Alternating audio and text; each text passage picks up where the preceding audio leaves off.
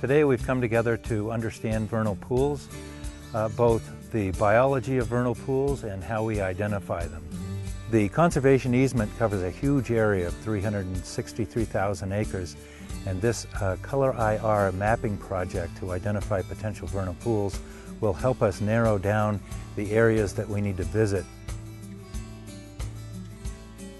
We are standing in a classic vernal pool, an isolated depression, a wetland that has filled up with either snowmelt or rainwater this spring.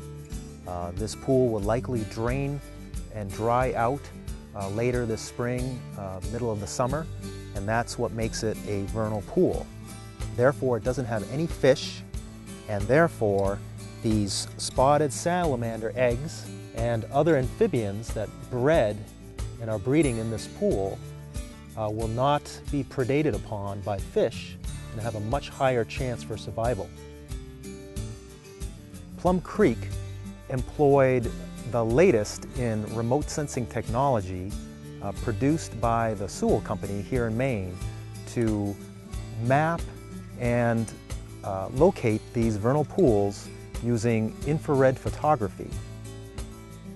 In layman's terms, this technology has been utilized in one form or another for many years. It's simply taking aerial photographs, viewing them in stereoscopic, and locating what you're interested in.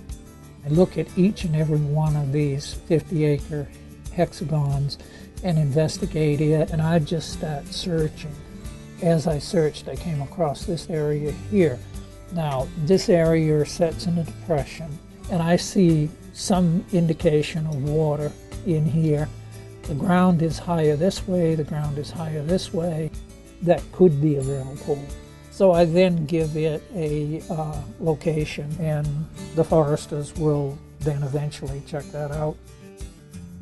We've worked with Sewall on many projects in the past.